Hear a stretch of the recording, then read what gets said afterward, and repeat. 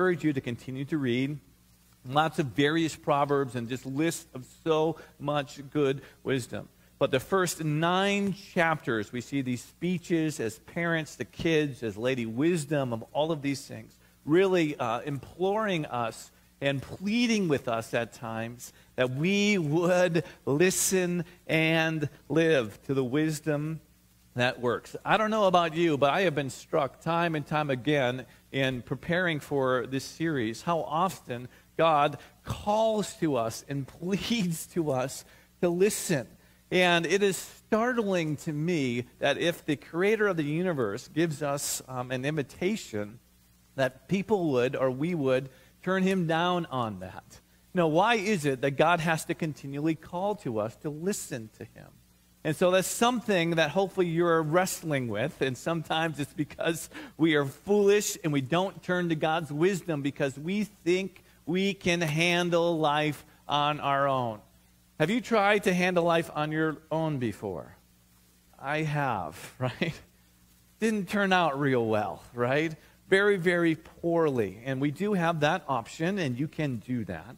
However, God is our good Father, offers to us his guidance, his wisdom, his spirit. And so it is up to us to turn to him, to acknowledge him, and to embrace what he would have for us. So God gives us hope and encouragement to continue to persevere in our faith. The Word of God does that, offers us hope and encouragement so that we will have strength to persevere and follow him. In doing so, God warns us of things that will harm us, traps, pitfalls, and sins, and also points us in the direction or directions we should go. He provides companionship with us and gives us, as you know, everything we need for both life and godliness. And not only does he give us what we need during our time on this earth, he also promises us an inheritance that will never fade or be stolen or rust upon, and promises of new life forevermore. These things give us hope. These things provide strength.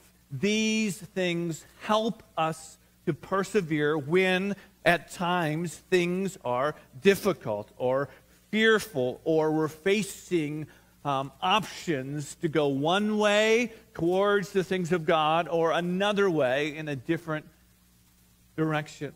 Now, last week, as we saw, one of the traps he tells us to avoid is to avoid being intimately entangled with another person who is not our spouse. Again, God in his goodness says, watch out for that. And again, we went into depth of that last week. Now, this week, God provides for us a better way and a better relationship. So we'll see now Lady Wisdom, the beauty of God calling to us, in contrast to what we saw in chapter 6, what we read in chapter 7, adulterous woman, and it is a contrast now to Lady Wisdom. And so we are going to learn what God provides for us through his wisdom so that we would go the right way and have a glorious life in relationship to God and his word. So in chapter 8, we'll read about the worth of wisdom, and that is the title of today's message. By the way, if you're looking for notes, you can find them on the web, and you can find them in the back as well, because there's lots of information that we do look at when we are together. So in chapter 8, we'll read about the worth of wisdom, where God himself describes wisdom, describes her and her glories, and encourages us to shun the adulterous relationship, but to engage with this person. And so again, my prayer is that we would have ears to hear and hearts that will turn in God's direction and embrace his good gift for us. So this is the first point, which is on the screen. And if you're underlining, it's be guided with wisdom. Aren't you glad that God offers guidance to you, right? In all of our decisions, he asks us to seek him. And so we'll see now Lady Wisdom calling out to us in very public places. Again, in contrast to the adulterous person, the wisdom of this world that kind of sneaks in at the cover of night. So let's read together Proverbs chapter 8, starting with verse 1. Does not wisdom call out? Does not understanding raise her voice at the highest point? Along the way where the paths meet, she takes her stand. Beside the gate leading into the city, at the entrance, she cries aloud. To you, O people, I call out.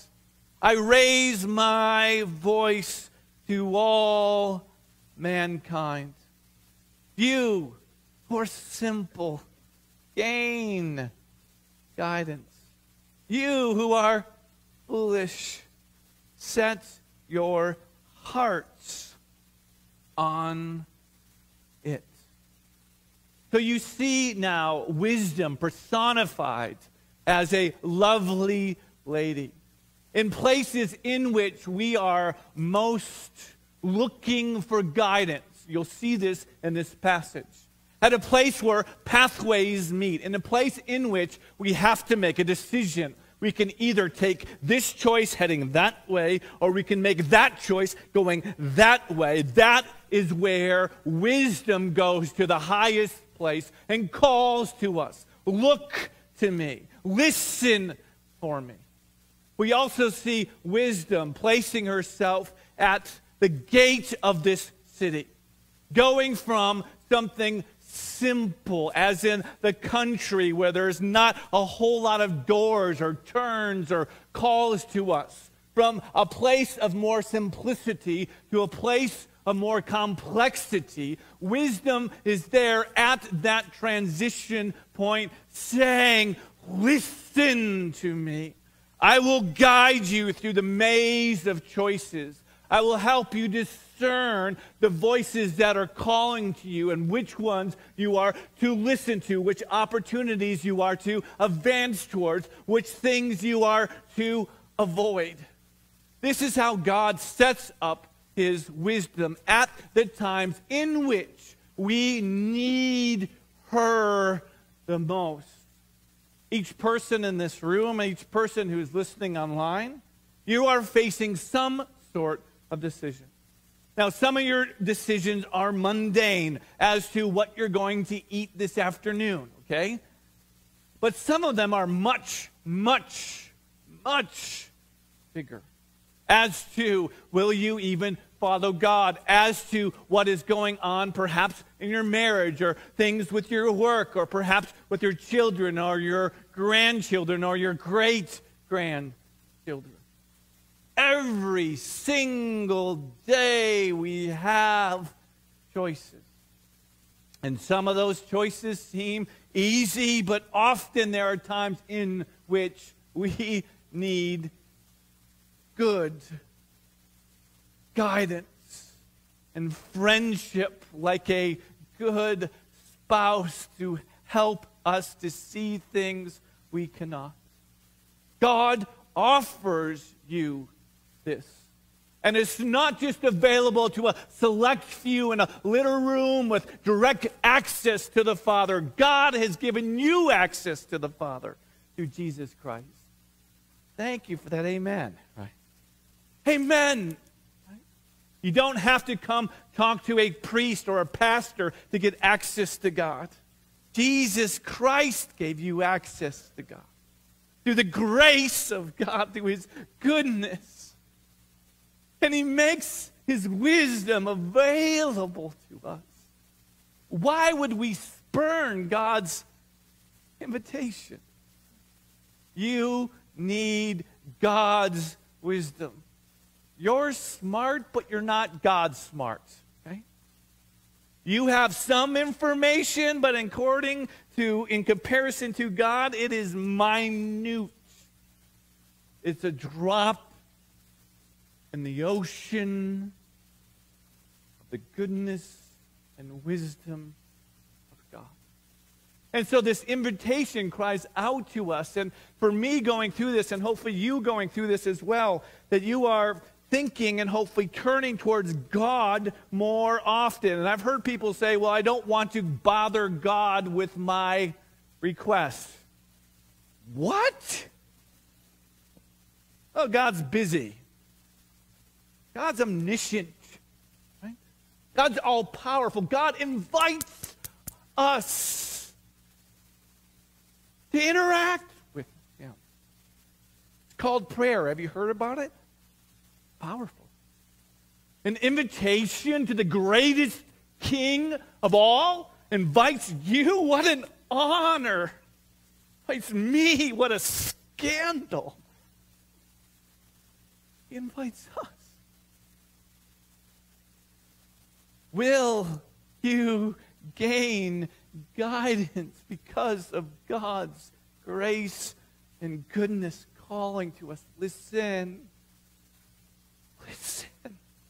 Live. Don't be foolish. Set your hearts on me. He continues on. Lady Wisdom calling to us in verse 6. Again, here it is. Listen. For I have trustworthy things to say. When I talk, you can trust what I'm saying is right and good and true. I open my lips to speak what is right. My mouth speaks what is true. For my lips, they test wickedness. All the words of my mouth are just. None of them is crooked. None of them are perverse. To the discerning, all of them are right. They are upright to those who have found knowledge. So, choose my instruction instead of silver, a fat paycheck. Choose knowledge rather than gold bars. For wisdom is more precious than rubies. And nothing that you desire, I desire, compares with her. If you want a true and good guide, a faithful and honest companion, a person in which is right and true and for you all the time, that is God and his wisdom. Right? Always. Aren't you fascinated how sometimes you and I question God? Have you ever questioned God before? I have. God, why did that happen? God, why am I at this place?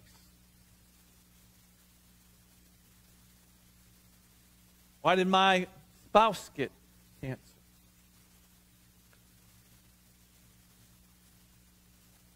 Why did my water heater break in the middle of the night? That did happen, by the way. At those times, we have to look at God's big picture. God's goal for you is to conform you into the image of his Son. Romans chapter 8, verse 27, 28, and 29. This is God's goal, that we would look like Jesus. So God in his wisdom points us and moves us in Jesus' direction. So every time, be it a glorious height or a difficult situation, he uses all things together for the good of those who love him and walk according to his ways.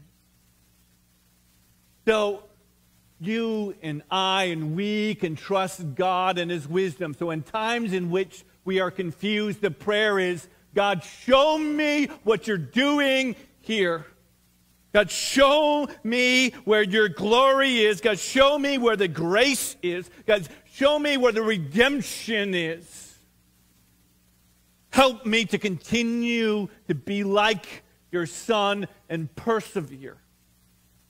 Amen. This is what I want you to do. God is not absent. God is not preoccupied with things in other places in the world. God is omniscient. He is omnipresent. He is all-powerful. He is everywhere, and he is involved. He's not a God that the deists say that put everything into motion and took a vacation. He is sovereign. He is powerful. He is intimate. And he is Lord. He will speak to you what is right. He will guide you with what is good. Choose the wisdom of God over anything this earth can offer. Because you're not taking it with you. Right? All the gold and all the vaults of the world are going to remain. All the nice houses and boats and lands and planes and all this stuff. You're not taking it with you. All of this pales in comparison to the glories of what is yet to come. So choose him. Choose to listen to his word.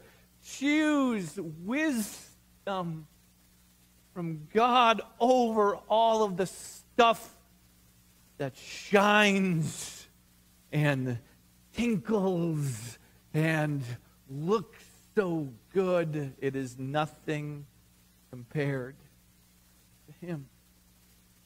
Wisdom, God's word, God's spirit, more precious than anything, and nothing that you can desire compares with her. So the prayer is, God, have my desire be greater for you and your wisdom than anything else. And some of us have some pretty strong desires. So we ask for God in his grace to change our hearts to desire what he desires for us. Wouldn't that be great? God, work in my heart. God, give me your wisdom. God, help me to see what is most of value. God, help to guide me. So first, be guided with wisdom. Listen and live at all of the crossroads at life, at all of the places from simplicity to complexity, and all of the times in which we wonder what to do. Ask, seek, listen. He will help. And there are testimonies and testimonies in this room of that very thing. Secondarily, we see from the word that we are to be in love with wisdom. Be guided with wisdom for sure, but go beyond that. Be in love with this wisdom. Verse 12, I, wisdom, dwell together with prudence. I possess knowledge and discretion. To fear the Lord, this is the wisdom, is to hate evil. That's a good thing to underline. Highlight. This can't be stronger than this. Hate pride. I hate arrogance. This is the wisdom of God talking. I hate evil behavior. I hate perverse speech. If you want to know what God hates, he hates these things because they corrupt and they resist God himself. Counsel and sound judgment are mine. Wisdom says, I have the insight you need. I have power for this day and every day. By me, kings and presidents reign, and rulers and judges and lawmakers issue decrees that are just.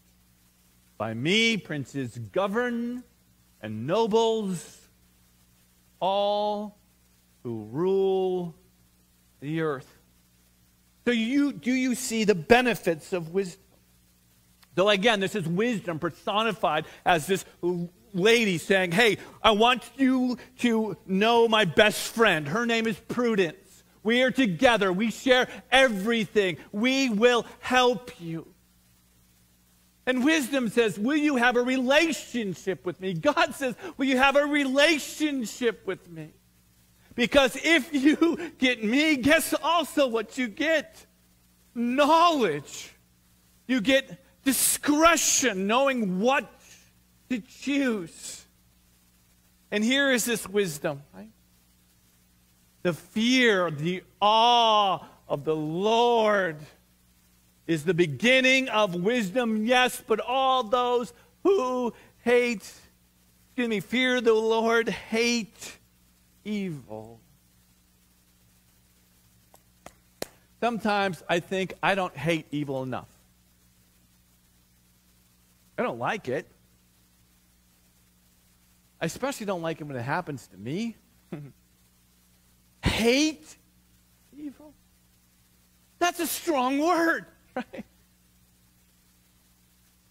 We have to ask ourselves, and I alluded to it, why does God hate evil? And then he starts to list the top things. I hate pride and arrogance. Why? Because what pride says is, I got it together. I got it, God. And I am the source of wisdom. I know what to do. I know you're God and all that, but I'm pretty darn special myself, right?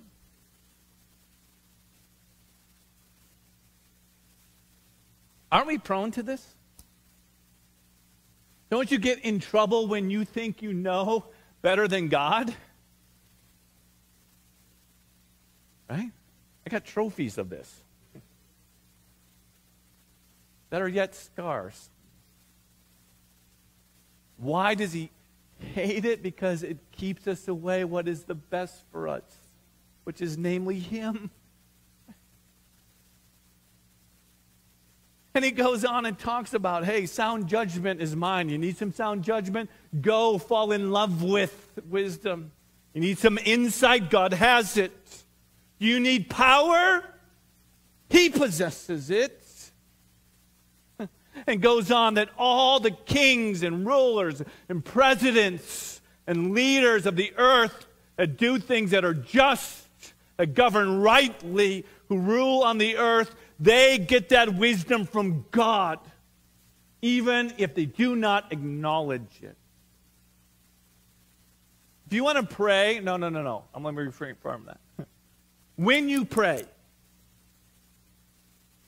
for our leaders, and I'm not saying praying curses. Come on, stop it. I don't care who you voted for. Maybe I care a little bit. But I do care who you pray for. I do pray what you pray. You want to pray a good prayer for all of those in authority, pray that they have ears to listen to the wisdom of God. Thank you for that. That they would have wisdom. That God would grant them wisdom. Help them to be humble so they would look to God and recognize that he is the source of wisdom, because by him kings reign. Pray this way. Be in love with wisdom for yourself, for those who govern. Verse 17, and I love this. I love those who love me. And those who seek me find me. Have you ever been in a one-way relationship? I remember there was a girl in 4th grade I was in love with. Her name was Missy. Missy didn't know that I existed. Have you ever been spurned? Is that a word? Spurned by someone you love? It happens. Here's the good news about God and his wisdom. If you love him, if you love her, she'll love you back. Right? I love those who love me. Don't you like that? This is a date that will last forever. Right? And those who seek me, pursue me, come after me, they'll find me. This is not a hard-to-get God. This is a God who is available. Now, God has standards, right? But if you love him, he will love you. If you love his wisdom, he will love you back. If you pursue him, he'll be found by you. And with God, with his wisdom, with his goodness, with him are riches, with her are riches and honor, enduring wealth and prosperity. The dividends that the wisdom of God yields are far greater than any human money manager. Wisdom, wealth that will last. You see this? Enduring wealth. Not just the trinkets of this planet, which are okay. They're nice. They're helpful. But wealth that is real wealth. That endures forever. This is what God provides for us in his wisdom. Verse 19, my fruit is better than fine gold. What I yield surpasses choice silver. I walk in the way of righteousness along the paths of justice, bestowing a rich inheritance on those who love me, and making their treasuries full. With God, you have a rich inheritance. My parents are not wealthy, okay? I am wearing the inheritance I got from my dad. His watch. And sometimes I wonder, man, wouldn't it have been great if... You ever think about this? Didn't hear everyone wants an uncle, a really rich uncle that leaves you his fortune? Or aunt? Right? Of course, I want that. Right? I wonder, well, what if my parents were wealthy? Right? I didn't grow up in wealth at all. Right? What would it have been like? And then I think about what God offers, right? God offers you a rich inheritance. That's good news. If you say, well, I was abandoned by my parents, and some of you were. You say, if I were forgotten by my family and they were foolish, and some of your families are that way, but God is not foolish, and you have not been forgotten by him. When you say yes to him and his Spirit, he writes you not just in the palm of his hand, you're close to him, but he writes you into the will. Okay? You have an inheritance. And those who love me, those who follow in my way of righteousness along paths of justice, which isn't always easy, there is reward for those things. And this reward is received through obedience of faith. This is the offer. This is the revelation of God. Be in love with wisdom. Another prayer of mine, that we would love the wisdom of God. Ask yourself the question, what are you most in love with? Now, there are things in this world that are healthy and good for us to be in love with, but if we love those things more than Christ himself, you know what Christ said? You are not worthy of me. Do you remember that? Have good loves, and God gives us beautiful gifts, and love them and enjoy them. But if they now have become greater than your love for God the Father and salvation through his Son, they have now become an idol to you. So God, help us to love him more. And we have to ask ourselves, in the gauge of our heart, what revs the engine? Where is the greatest commitment and love? I love those who love me. God, help us to be in love with wisdom. Next point. We can be guided by wisdom if we listen, be rewarded by wisdom if we are in love, and also rejoice with wisdom. And this is fun. Verse 22. Now the Lord brought me forth, that is Lady Wisdom, as the first of his works. Before his deeds of old, I was formed long ages ago. At the very beginning, when the world came to be. She is an ageless beauty that gets more marvelous in the passing of time. Verse 24, when there was no watery depths.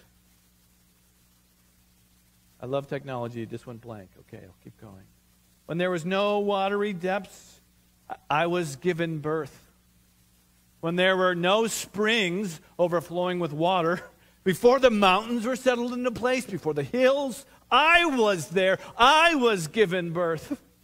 Before he made the world or its fields or the dust of the earth. The wisest people have the longest perspective. And all the older people say, well, amen to that, right?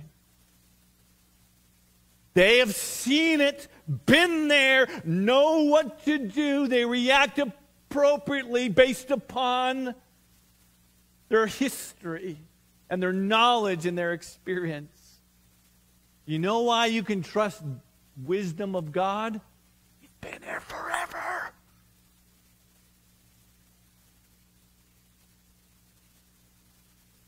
God never overreacts to anything. He doesn't underreact. He knows exactly how to respond.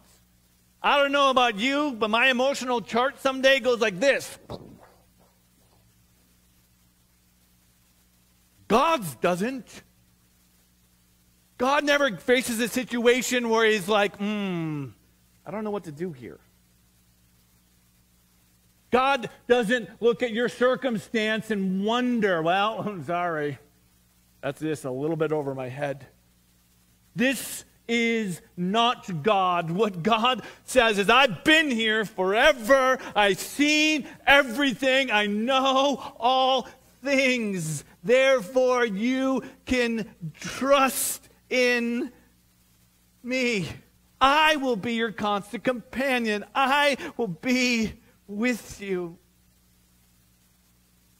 Talking like a precious and delightful offspring or a daughter of God. Now, continue as looking in verse 27. He continues on. Wisdom continues to say, I was there when he set the heavens in place, when he marked out the horizons on the face of the deep, when he established the clouds above and fixed securely the foundations of the deep, when he gave the sea its boundaries so the waters would not overstep his command, And when he marked out the foundations of the earth, I was constantly at his side.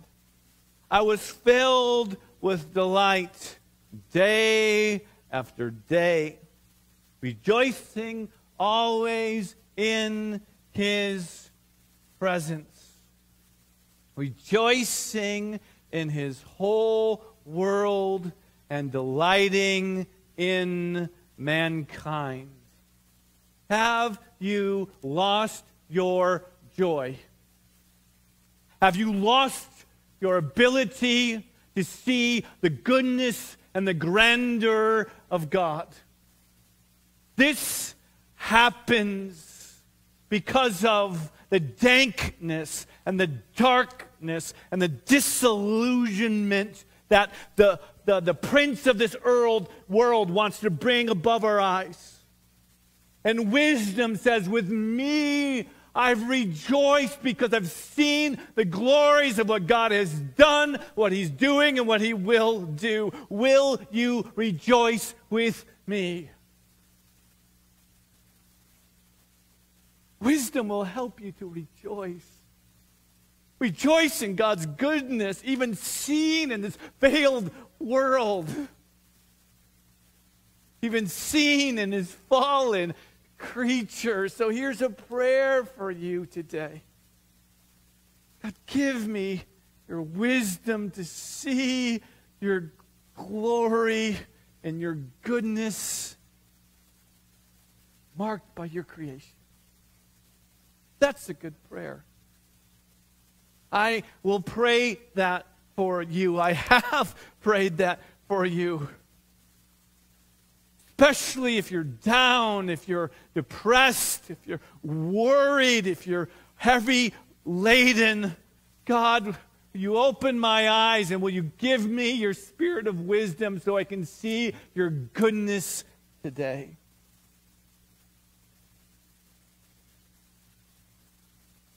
Even in something as mundane as a piece of pepperoni pizza, to the rising of the sun,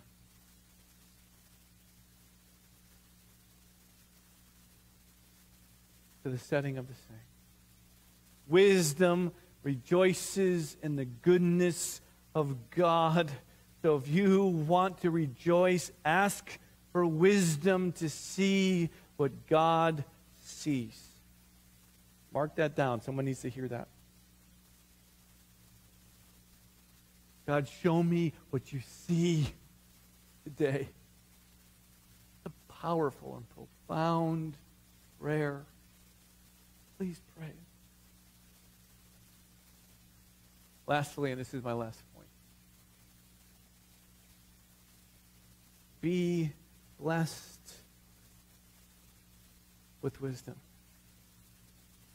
So you see now, starting with verse 32, that the voice changes from wisdom herself talking now to the Father bringing some conclusion to this whole chapter and connecting it to, in contrast to the adulterous choice, the adulterous relationship, and saying now then, verse 32, now then, my children, as a good father, grandfather, wise person, now then, my children, listen to me. Blessed are those who keep my ways. This is more than just knowing his ways, but keeping them. Do you want to be blessed? Walk in God's wisdom. It's an automatic. Listen to me. Blessed are those who keep my ways. God, help me to walk in your blessing by keeping your ways. My children, listen to my instructions and be wise. Don't disregard it. Blessed are those who listen to me. You hear that? I want you to be blessed. It's not listening to me, it's listening to the Word, right? Blessed are those who listen to me, watching daily at my doors, waiting at my doorway. A young child waiting for their parent to come home, or a really good dog, right? The cat is somewhere else, right? We talked about cats. But the dog, waiting. You get that image? That excitement? Oh, they're coming home. Waiting, watching, and anticipation. That's the image. Blessed are those who listen to me, watching daily at my door. God gives you an invitation to meet with Him every day. Are we listening? Are we waiting? Are we watching for Him? God, I get to connect with you today. God, I hear you in your word. This is why I tell us time and time and time and time again to read the word. A regular, daily basis. Why? Because you are blessed. For those who find me, verse 35, find life and receive favor from the Lord. Do you want to have God's favor? Your answer should be yes. Then listen, watch, wait for Him. Like a small child, some of my favorite memories when I would come home and my kids are, Daddy, Daddy, Daddy. What a blessing, what a beautiful thing. Those who find me find life, receive favor. But those who fail to find me, you're just harming yourself. All who hate God love death. And that seems like an overstatement. You would say, well, agnostics or atheists or those who oppose God's word. And sometimes I oppose God's word by my willful sinning. Those who oppose God love death? How does that work? Because if you are opposing God, you're opposing life itself. Meaning that you would rather embrace darkness that's disguised as life. Right? This is what this means if we oppose the life that God has. We only harm ourselves.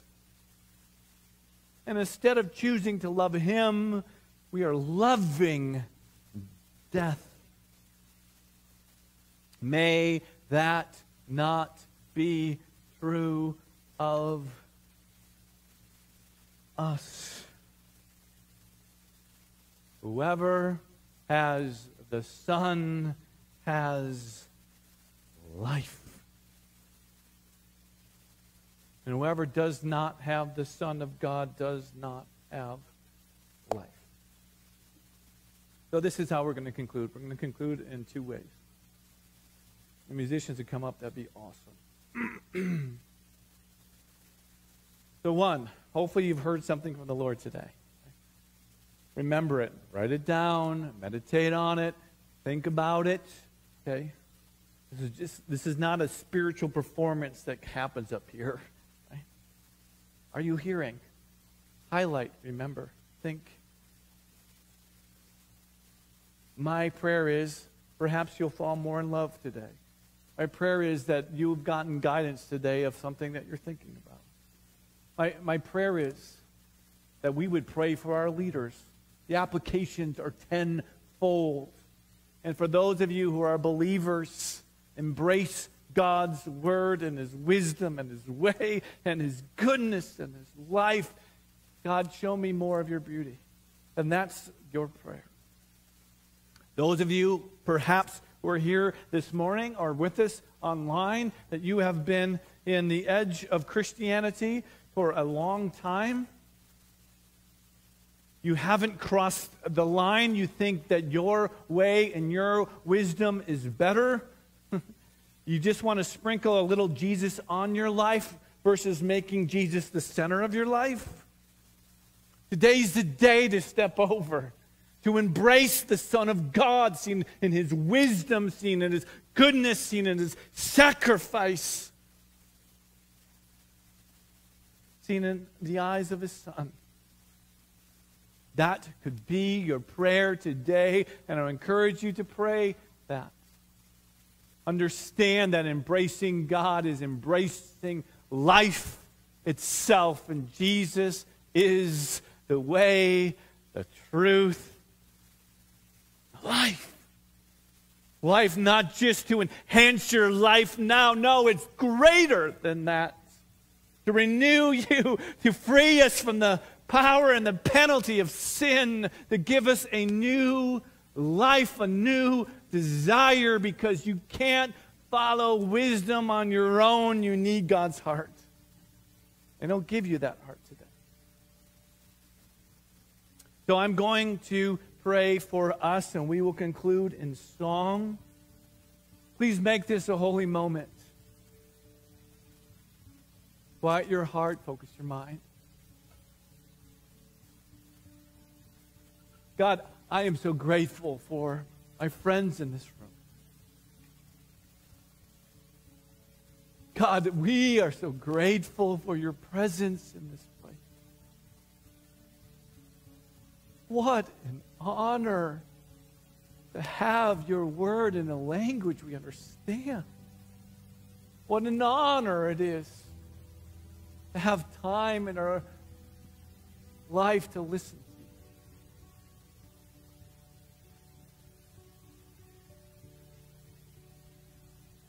you. God, I pray for my friends, your children today.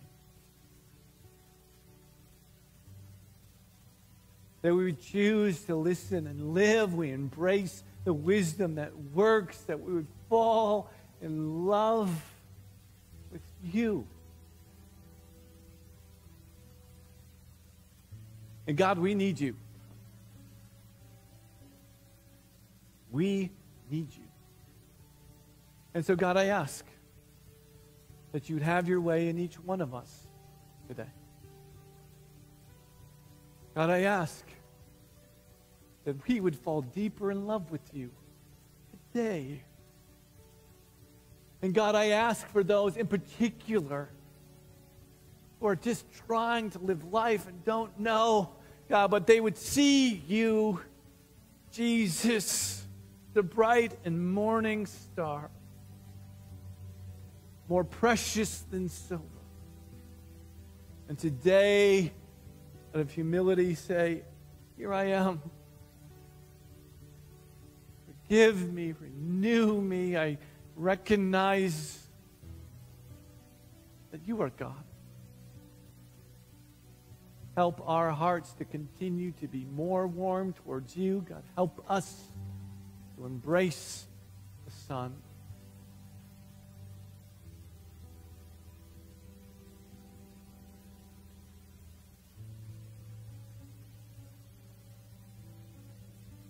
Father, we give you praise today.